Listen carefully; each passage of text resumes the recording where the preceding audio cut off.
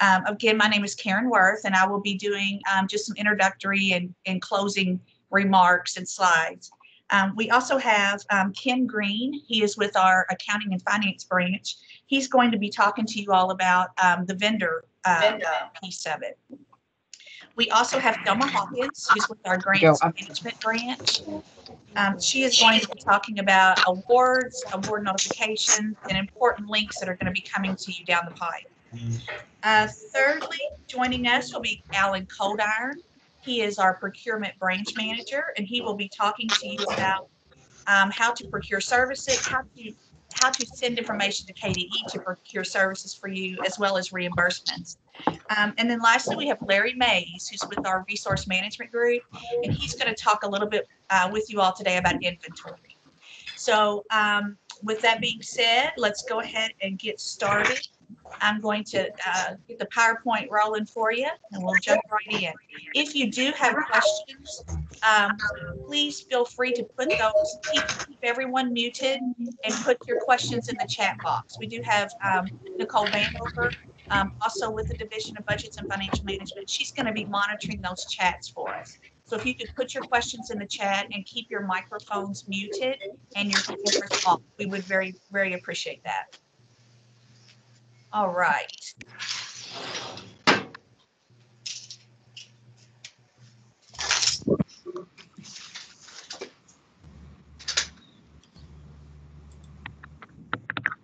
Okay. So we still have some people coming in. We are after 9, so we're going to go ahead and get started. So we're here today, of course, to talk about the EANS money. It's what we refer to it at KDE, the Emergency Assistance for Non-Public Schools. As you know, we've talked about this previously in other webinars. There is an application process, and what we're going to talk about today is just dive a little bit deeper into the other pieces, the reimbursement piece, the inventory piece, procurement, and the vendor setup and that type of thing. So fun with me too, right? And if you please don't mind to mute your microphones.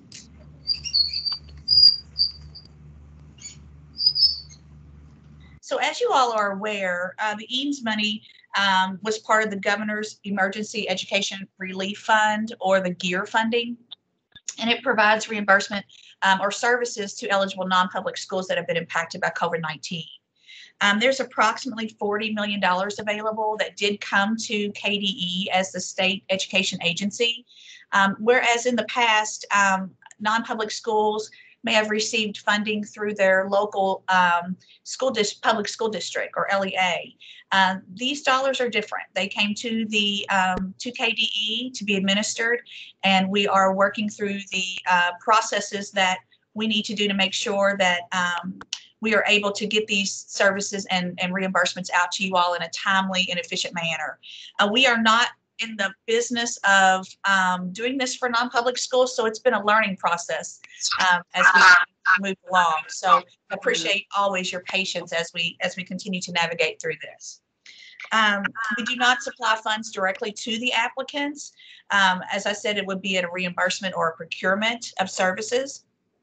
And that the per pupil amount is set for $400 per student, and there's an additional $250 for each low-income student enrolled. Some of the special considerations, we'll reiterate these again for our applicants. You must make sure that the assistance that you're requesting is reasonable, necessary, and allocable. Just wanted to keep that in and remind you all that those are 3 important pieces when completing your application. For today's webinar, we're going to talk about a few topics that are really specific to the processes that we do here in the Division of Budgets and Financial Management and in resource management within our Office of Finance and Operations. So we're going to talk about the vendor EZ form and the W-9. I know that a lot of you have, or some of you have been sending questions to the email we've provided with needing some clarity on those. So we have Ken Green that's going to talk on that, how to access your funds once you are awarded to make a purchase, what to submit for reimbursement for past and future purchases, what is needed for KDE to make purchases for the non-public school, and then lastly, our inventory piece. I will turn it over to Ken Green now, and he will talk about the vendor easy form and answer, like I said, any questions that you have, please make sure you put those in the chat and we'll address them. Ken? Thank you, Karen. So I'm going to discuss the easy form in W9. So when you submit your request to KDE, please know that you have to send both of those forms with your application. Before you submit the application, if you choose to submit your easy form in W9 to create a vendor code first, you may do so. The K number is a accounting code that's required for you to apply for the EANS funding when submitting your information for purchase or reimbursement by KDE. Some of you out there may have an existing vendor code already. We're going to get into that in just a minute. If you know for fact that you do have an existing vendor code, it could be KS followed by 8 digits or KY followed by 8 digits. If you do have that, then we're going to want to know what that number is when you submit your easy form. There is a field for that. That way we can identify that there is an existing bank account, and then we will create a separate KY number for these funds, because we don't want to commingle these funds with something else. There's other agencies you may be working with, or there may be other accounts that you're using. So just to make sure that we keep this clean, we're going to separate those accounts. If you do know you have an account for the school lunch program, please contact Cheryl Wiley. We provided her email address up here prior to submitting your form. This is just one step for us, just to make sure that we do not accidentally create a vendor code and overwrite that existing account. What would happen is when you requested funds, these funds would end up going into the incorrect account, and we don't want that to occur. So we're doing everything we can to try and prevent that. So we just appreciate if you do know you have that account already set up, to contact her. And if you have any questions at all, down here at the bottom, and we'll get to this bullet point, we have the KDE Financial Management Vendor email inbox. You can submit any of those questions to that inbox, and we will get those answers to you back as soon as we can. One of the most frequently asked questions is, multiple non-public schools in our network share a tax ID. How do we complete the easy form, the easy vendor form?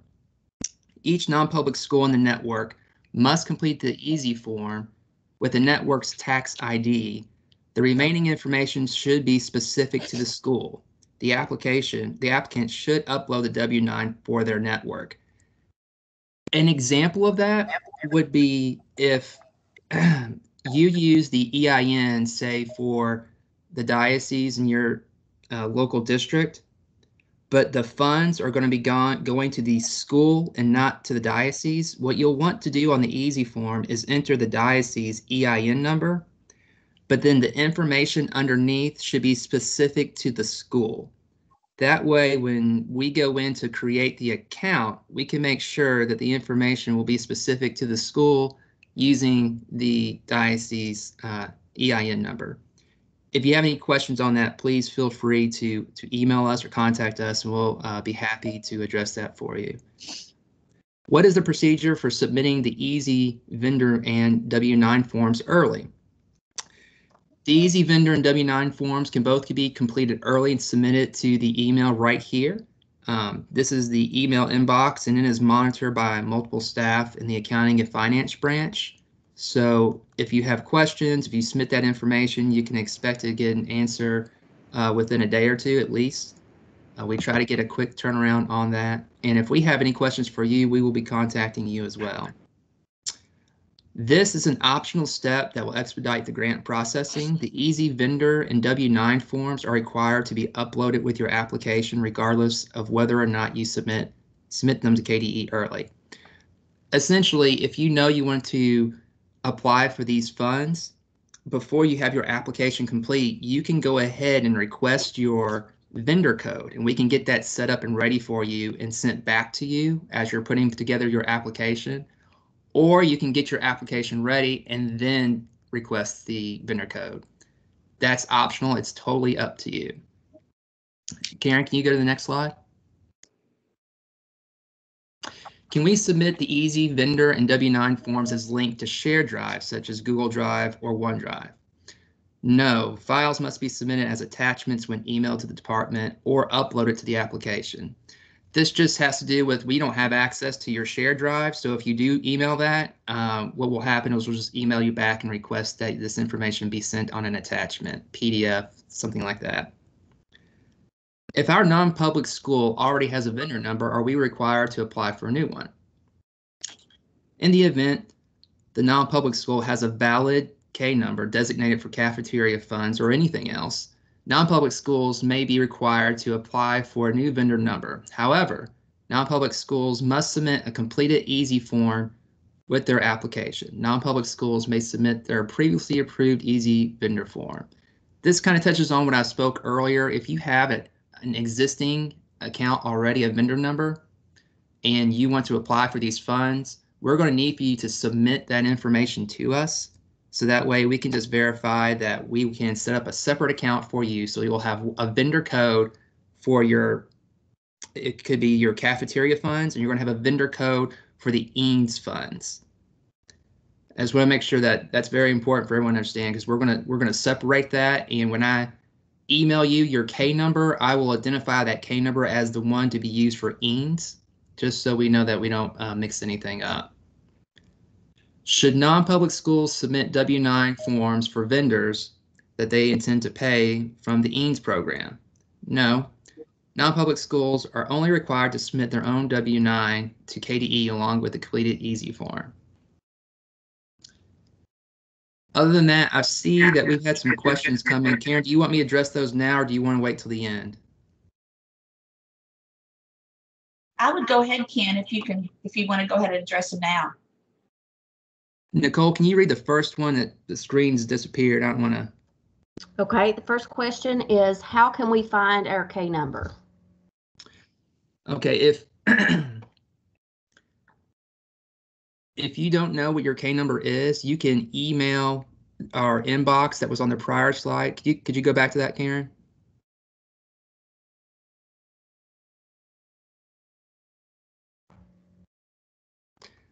So towards the bottom in purple, we have the KDE Fin Management Vendor Regular Reg at education.ky.gov inbox.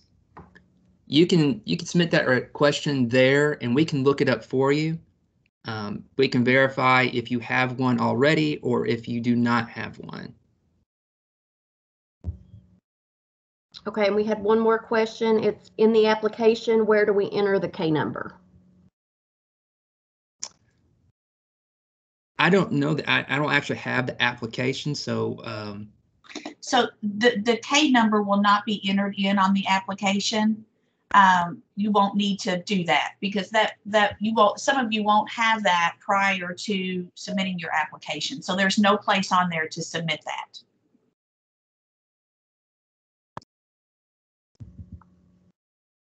And I believe that's all surrounding this process. all right. Well, I guess I'll hand it back over to Karen. Again, if you guys have any questions, feel free to email that our inbox, and we'll do everything we can to get that done quickly. And we're just here ready to serve. Thank you. Thank you, Ken.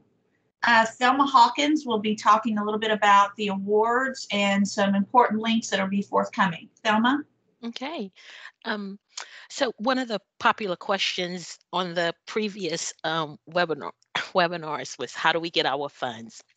Well, once the applications have been reviewed, awards will be made 30 days at the end of that time period, so we're looking towards the end of April. We will create, in the Division of Budgets and Financial Management, we will create award notifications. This is the same process that we use for our public schools. The award notification will be a PDF file with all of the schools. So you will have to go into that document and find your school name. That document will include information such as your school name, your school address, the amount you were awarded, the period of award, KDE contacts.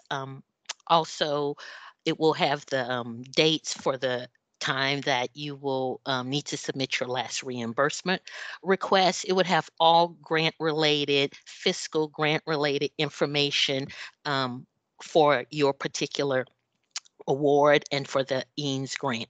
Also, it will contain links on how to submit your reimbursement requests, how to procure information, how to procure links about how to procure services, which Alan will talk about a little later. But any information related to the grant reimbursement process will be contained in that document.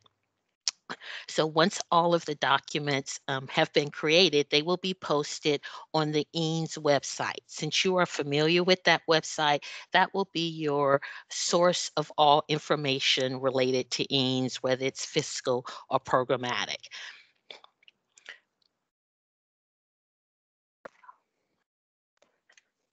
Oh, I'm sorry.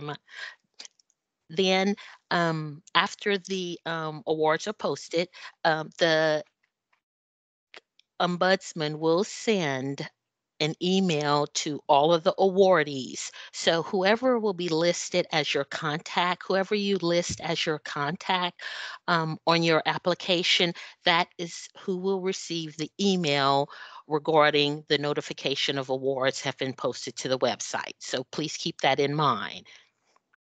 Next slide, Karen.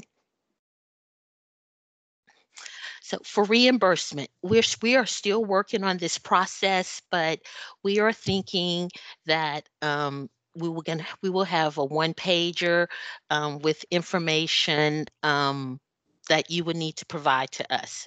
For instance, your K number will need to be on that document, your school information, your contact name. We'll need the contact name and number. So if there are any questions, we'll need to follow up with you. The items purchased, it'll be maybe information about whether it's going to be a reimbursement or procurement process, the amount you need to be reimbursed, and maybe whatever additional documentation. As I stated, this is still a work in process, but this is what it will look like.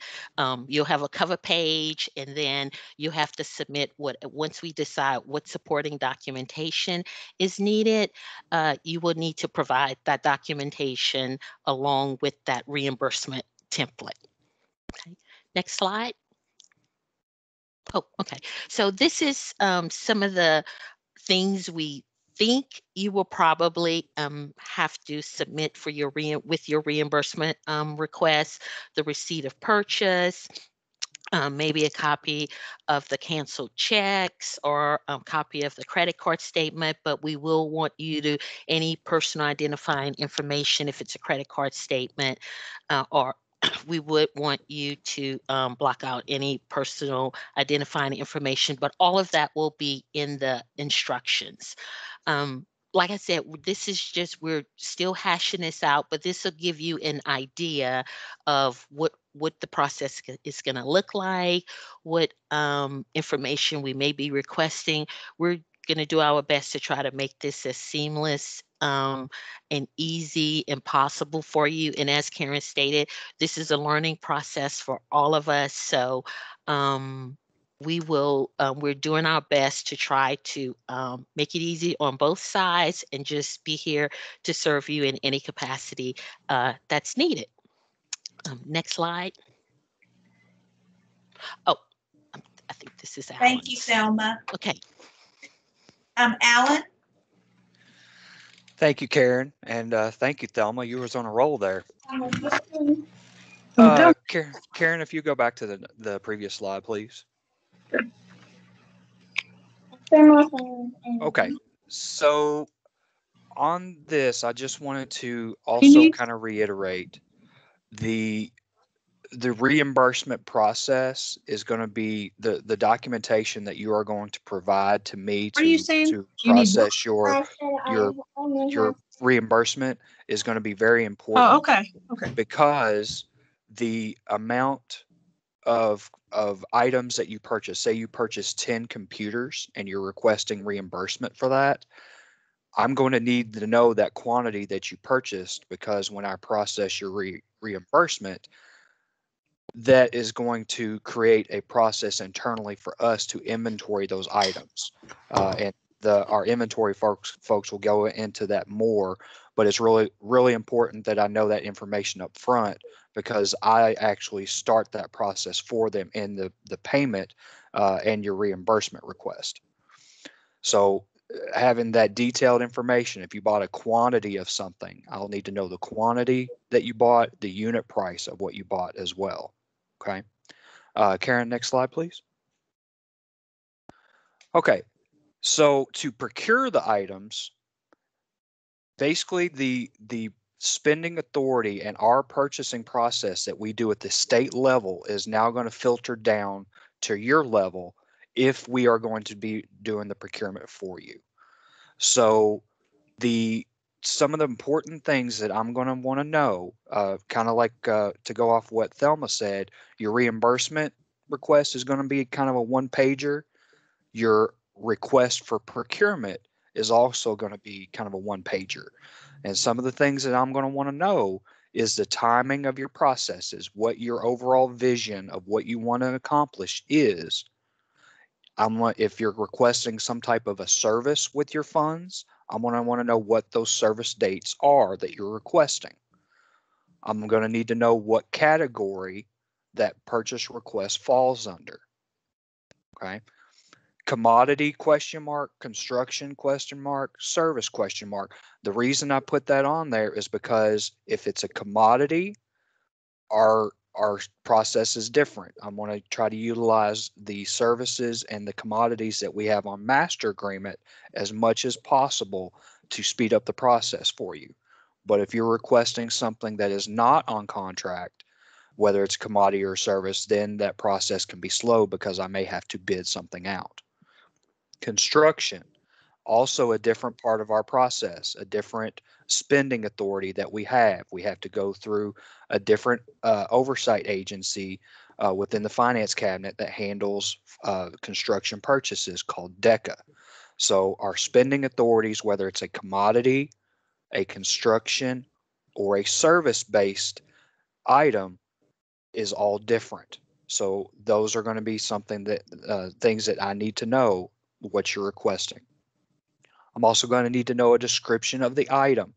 If it's a commodity based, do you have part numbers? Include any part numbers that you know of in your request. I'm also going to need to know how many, a quantity that you're requesting. If you have done went out and got quotes, I will need to have those as well, because that could help me try to find something that I have already on master agreement, or let me know up front, no, we're not going to have anything even close to that. This is going to be something I'm possibly going to have to bid. Okay. And then lastly, I would need to know your requested delivery date. Now, this is just requested. Delivery dates are not guaranteed. We cannot speak for availability from vendors, if things are on back order. I'm going to tell you right now, during this COVID time, supply chains are struggling, especially if you're going to start requesting cleaning supplies, PPE, anything that we've had to request an abundance of because of COVID. Your delayed delivery times are going to be delayed because of stocking issues. Okay. I believe that covers my section as far as your procurement requests. And again, I'll kind of reiterate what Ken said. I'm ready to serve in any way, shape, or form that I can. Thank you, Alan. Next topic will be inventory, and Larry Mays is going to talk to us about that. Larry? Good morning, everybody. I'm just going to touch on this kind of quick and let you know before we get started, there's going to be some things in this process that's probably going to change, but we're just going to kind of do a brief overview of some of the things, we're going to need. We're going to be inventorying any items purchased at some price point. I don't think that price point is 100% been set yet. So we're going to be inventorying non-consumable materials and equipment, and they will remain the property of KDE. KDE must assume title to non-consumable materials and equipment for which non-public school receives reimbursement. Additional information around inventory is going to be forthcoming on this because, like I said, we're still making changes right now, trying to, tune in our process a little bit. But any items that are purchased by the non-public schools, KD will have title of, and we will be inventorying all of those items at some price point, which we'll set forth kind of at a later date. If you could give me the next slide, please, Karen. We are required on a yearly basis to do inventory, which means at the end of the fiscal year every year we're going to be contacting you with a report of what we have listed as your items, your assets, and whoever that custodian is for that school will be required to send us back the report stating that they do have the items, signing off that those items are still there at your location. An asset is something that is intended for internal use. It's not for resale. It has a useful life extending beyond at least the fiscal year in which it was acquired, which is going to be just about anything, and that has a monetary value. Next slide, please, Karen. The asset custodian, and this is kind of important here, is going to be the person responsible for the assets received and will be assigned a custodian code for identification in the state inventory system. This is going to be key for me to have someone at your location that I can be in contact with to give your inventory report to, as well as someone that's going to be able to provide us with the correct paperwork if there's any changes made. Like if you've had say a laptop stolen or something like that, we have paperwork which we will be sending out for everyone. We just need to make sure we have an updated list at all times of the person we need to contact for these items. This person, like I said, will conduct the annual physical inventory and observation. The report will be provided by KDE. I will send that to you directly at that time. There's a certain time frame that's outlined for this, and we'll get to that a little bit later. Any changes I said that'll be made to your inventory at any time needs to be documented. I'll send those documents out. There's a few pages just to make changes in your inventory. So if you have a item that was damaged, if you have an item that was stolen, or an item that no longer works and it needs to be disposed of, there'll be paperwork that needs to be filled out for those items to ensure that our inventory is kept as accurate as possible. These are also files that you will need to maintain. And like I said, the report, I will be sending that to you. So that's not something you have to be concerned with, but any changes that are made at any time to your inventory, this documents will need to be kept on site. And, basically what we want to do here is make this process as easy as possible. It should be fairly simple as long as, everybody adheres to the guidelines we have here. And like I said, there will be a couple things that will change here, but I think for the most part, that's going to cover about anything for the inventory. Thanks, Larry.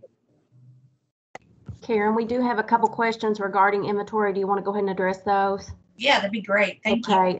Someone is wanting to know the dollar threshold. I don't think we've completely set that yet. We've talked about it amongst ourselves a few times. That's going to be something we're going to provide at a later date. We're not sure 100% on that dollar threshold just yet.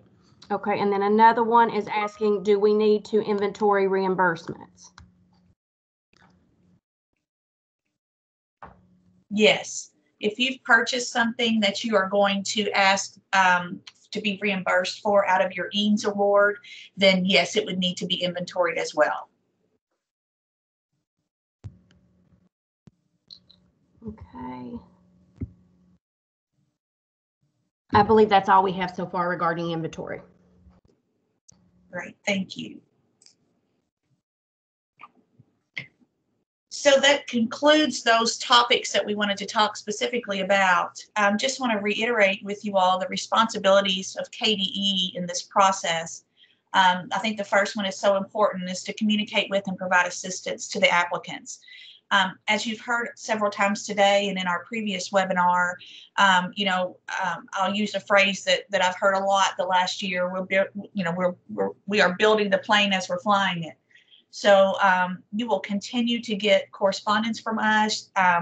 You will continue to get links to guidance, email addresses, inboxes that you can send questions to. So we will continue to supply you with information as we obtain it.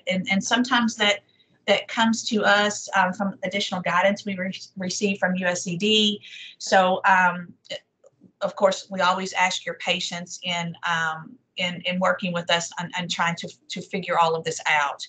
We will probably more than likely have another webinar in the next couple of weeks to talk about some additional information. So stay tuned for that, and those correspondence will go out through the Ombudsman's inbox as it has in the past. Receive and evaluate the applications for quality, consistency with allowed expenditures, reasonableness, and connection to program intent, and then to allocate reimbursements and provide for services. Just to reiterate the application submission process for you guys, the window opens from March 26th, closes March 23rd to March 26th. We will not be receiving applications beyond the closing date. Official submissions will only be accepted using the provided SurveyMonkey link. Once received, applications will be scored and assistance will be awarded within 30 days. And then your funds must be obligated for services within 6 months. So again, all familiar information that's been shared previously, but just wanted to keep it in so that you guys could see it again and refamiliarize yourself with those dates.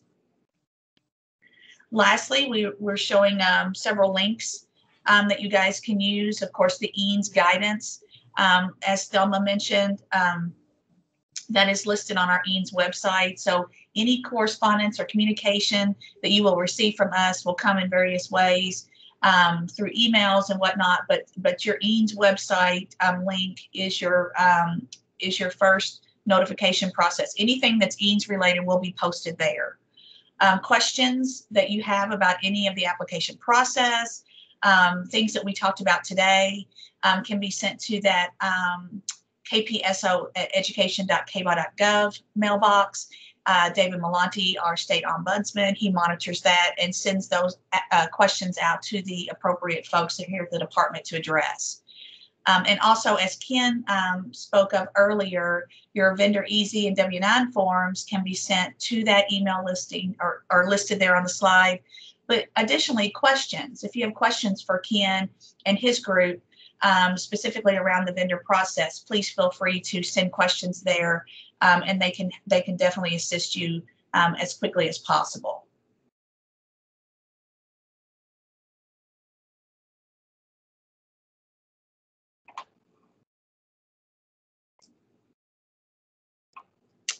So that concludes our presentation today. Nicole, do we have questions in the chat? We do. Questions? Okay, great. If you want to start reading those. Okay. We have some questions that are specific relating to like the numbered questions on the application. One being, what is the character limit on the narrative questions, such as number 18, 21, and 24? And I'm going to ask, David Malonti was going to try to join us today. He had a conflict. I'm not sure if David is on or not. David? Yeah, okay, I'm here and I do not know right offhand what the character limit is, but maybe I can follow up with Matthew on that. I don't think he's on here and find out. Okay. Another question was, are we going to choose what we spend our funds on? And I had chimed in that there was a list of allowable activities that they had to adhere to, but does anyone else have anything to add to that? No, Okay.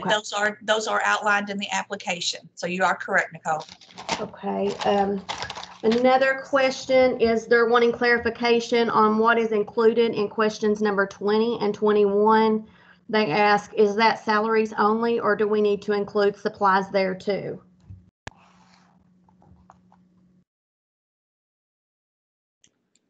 David, are you aware, or just need to look into that? I'm trying to pull the application up. Hold on Okay. just a minute. That's Yes, okay. that would be helpful because there are other questions in regards to specific numbers on the application. We'll go ahead and skip those and just move on while he pulls that application up. At what point do we provide receipts? Alan, are you? Well, I can take it. Thelma, go ahead.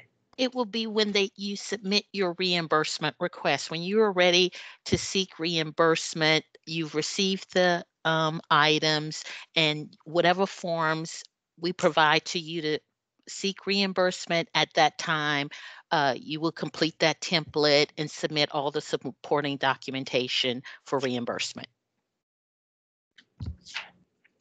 Okay, so the actual reimbursement documentation will take place after the grant has been awarded.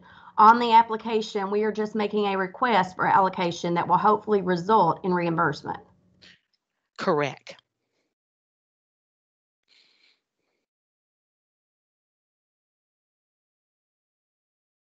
Okay, give me just a moment. We've got a lot of questions I'm sorting through.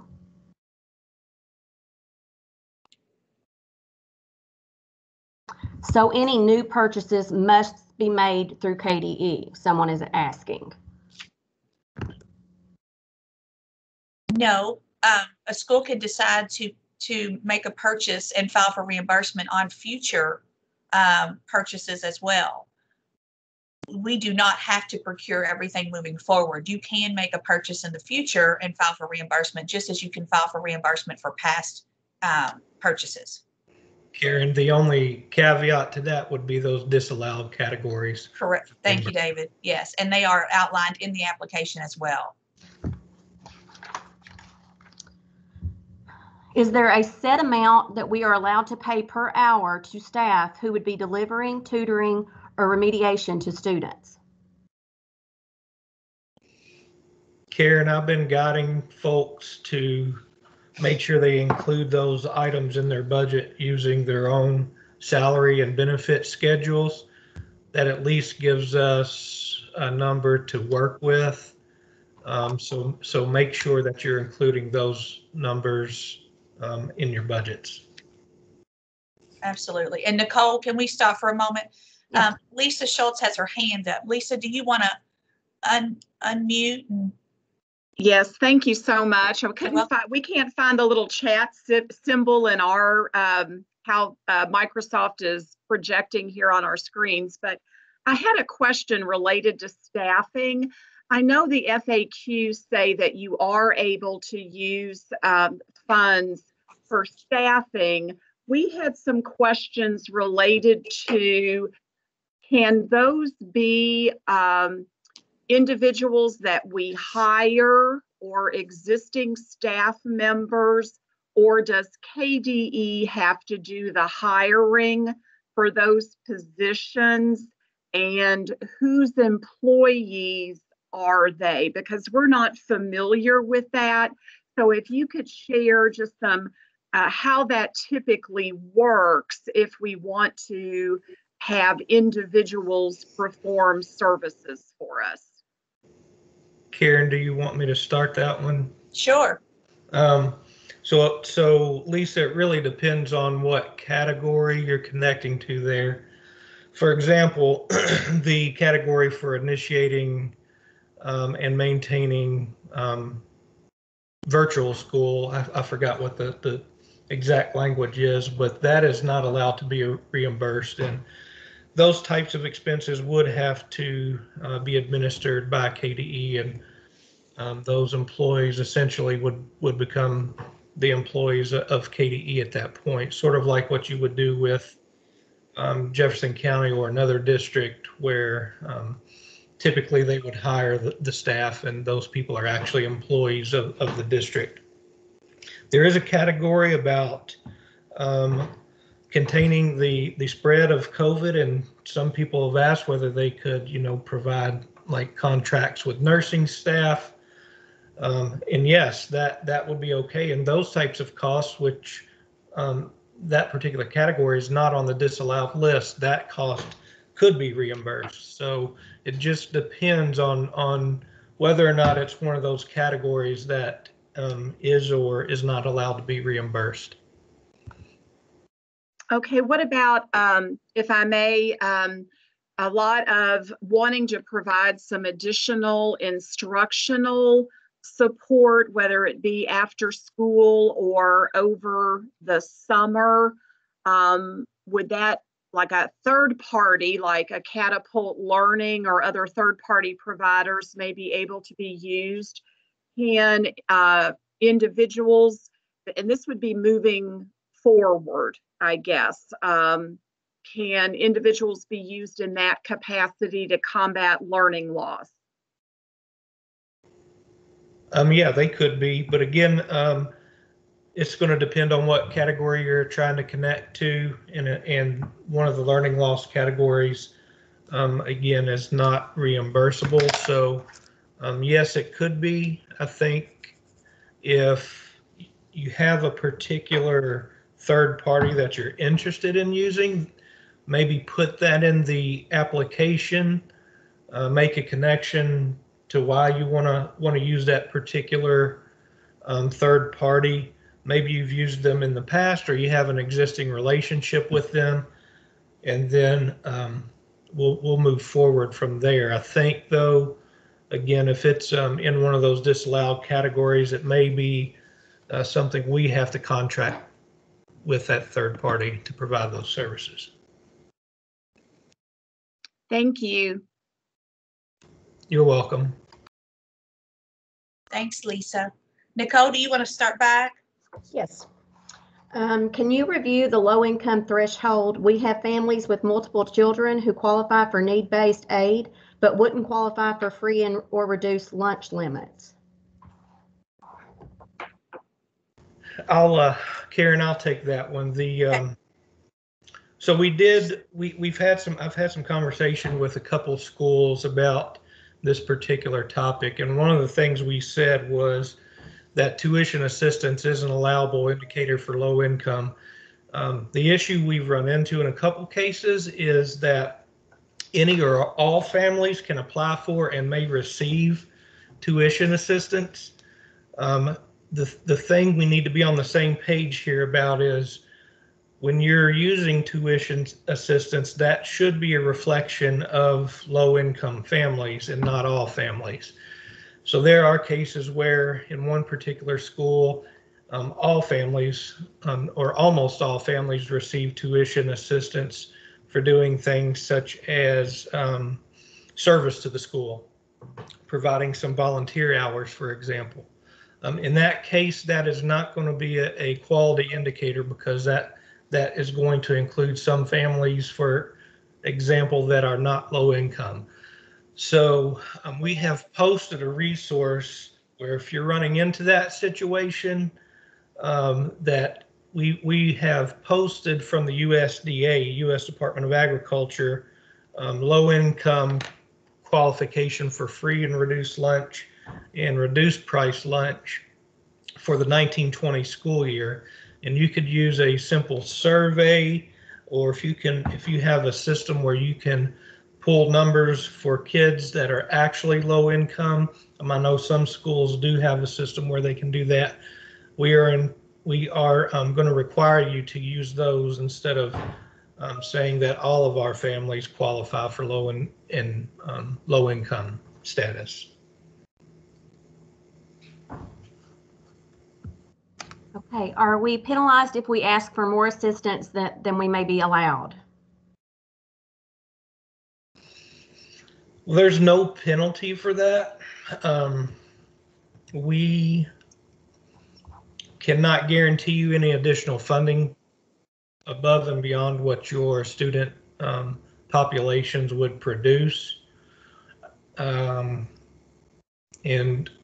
we've kind of said that to everybody who's asked. So, I mean, you could ask for more than you want, but I think we're going to probably end up funding initially based on those tentative per pupil amounts.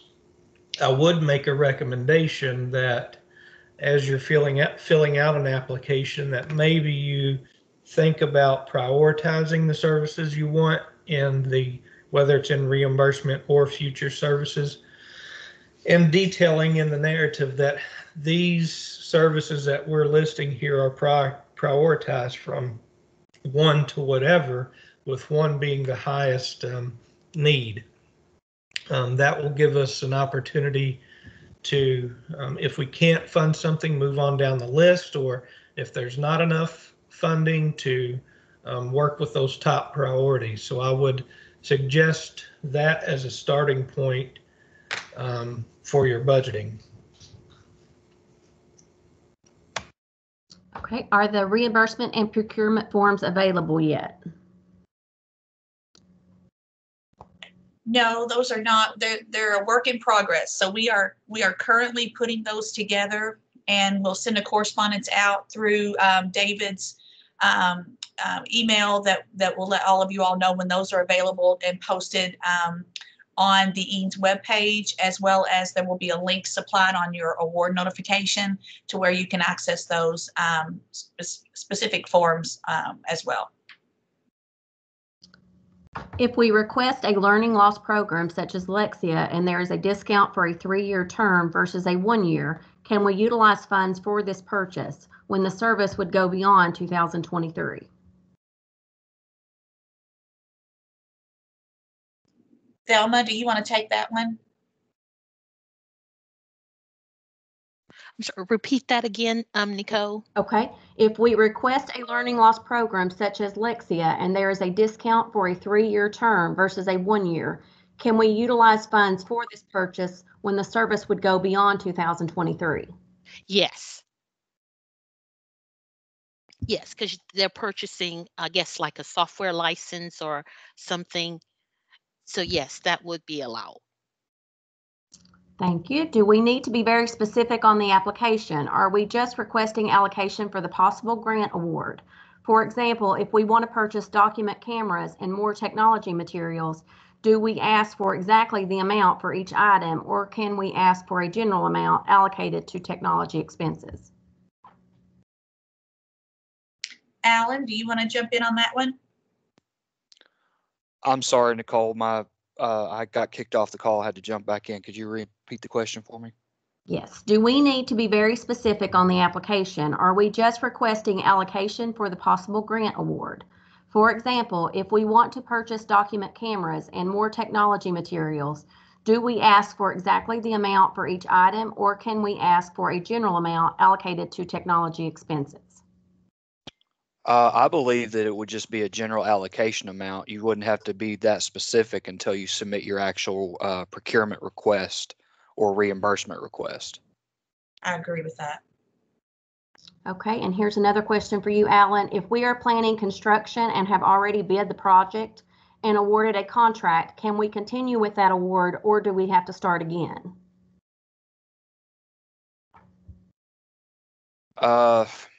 Karen, correct me if I'm wrong, but I don't believe construction is that an allowable expense on this? There are some areas of HVAC and ventilation and that type of thing. Let us get back to you on that one. Okay. Okay. Is the EANS only for K through 12? When you are doing your application and putting in enrollment and low income numbers, you should only consider K to 12 students. However, when funds are awarded, preschool students that are connected to an elementary, for example, could be served as well, even though their student counts are not included in the count submitted.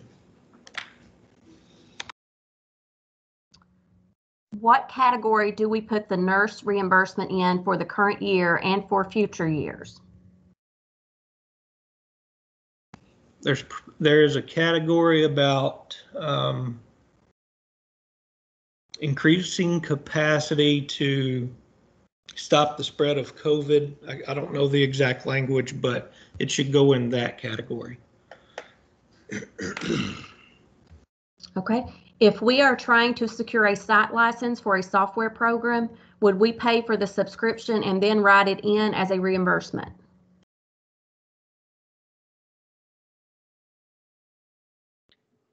I believe that would be an okay way to do it. Yes. Alan, anything to add? I think they could do either way. They could request it as a reimbursement, or they could request it to as a procurement. Yep. Thank you. Okay. When the grant amount is verified and communicated, will it be itemized for funds that are used to be for reimbursement and those used for future purposes?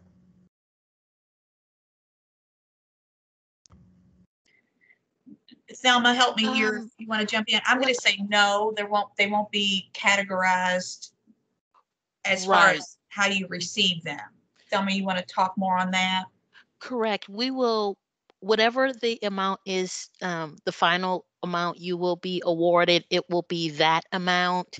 And David, correct me if I'm wrong, they can determine how they're going to use that amount, whether it based on what was approved in their application, whether it was for reimbursement or if it is for future items, because there may be cases something may be deemed unallowable because it was not a reasonable request. So is that your thinking, David?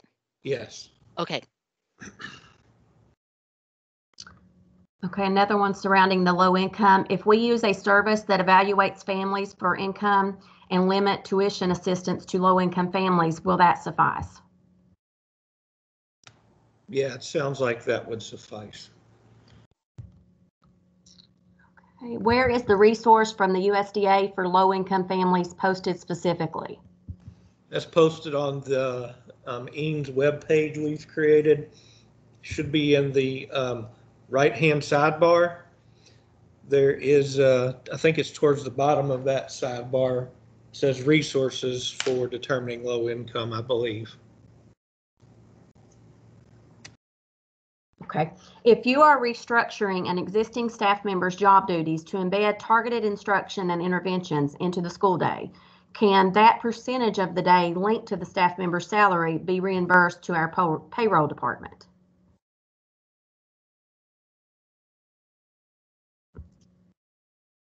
I say yes. David? I think so. Well,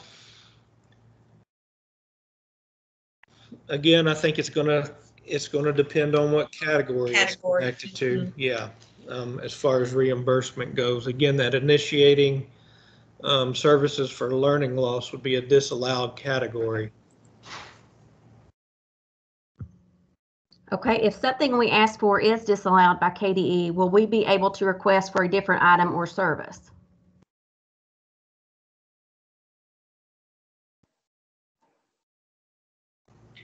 So David, I'll start. Through the reviewer process, once the applications are received here, as we have said before, we will be communicating back with the non-public schools if we do have questions or need clarity or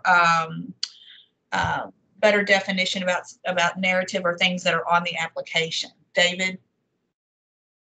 Yeah, I would agree with that and would say, there would be some opportunities for communication around those items. And then in addition to that, it might be beneficial again to start thinking about prioritizing your items that you're going to be requesting.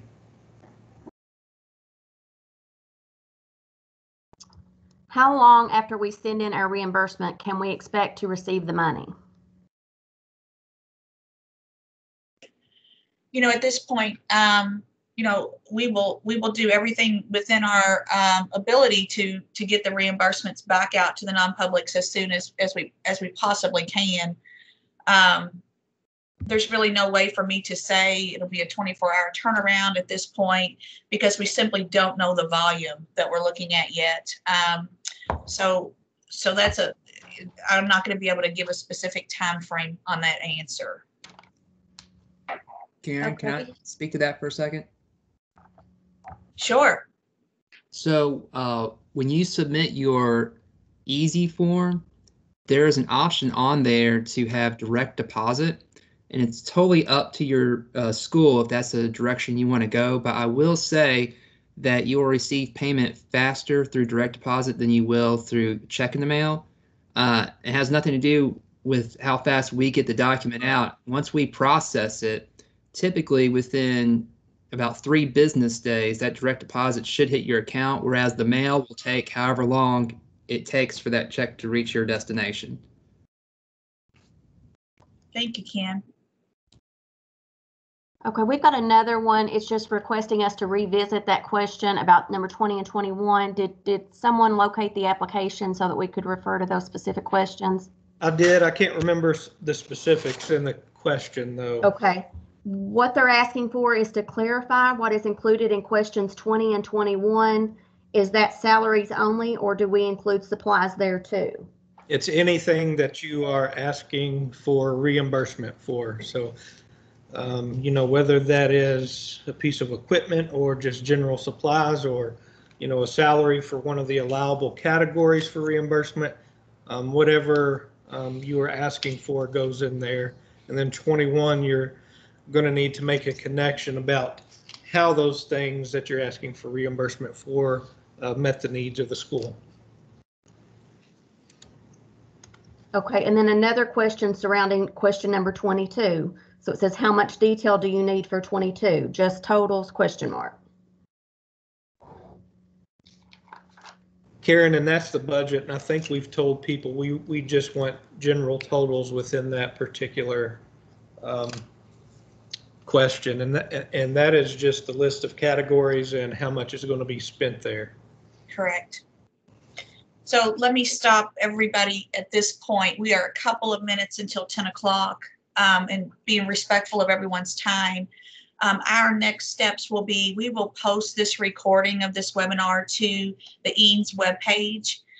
We will also gather all of the questions from the chat that either were already answered or have been left without an answer at this point, and follow up with an FAQ that we will send out to you guys and to post on that EANS webpage.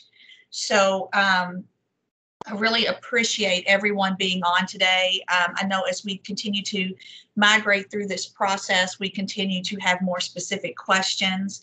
Can't reiterate enough using those mailboxes that we've supplied to submit those questions. That is going to be the best way to get attention to a particular need in your school. Remember, if it's an application question, category question, budget question, send to that ombudsman mailbox. If it's a specific vendor question, how do I set this up? What information do you need? Please send that to the vendor email that Ken talked about earlier in our presentation. So that being said, we'll close for today. Again, appreciate so much everyone joining on and all of the good conversation and questions that we've had. And we will be following up with the FAQ here in the next few days. Thank you all and have a good day.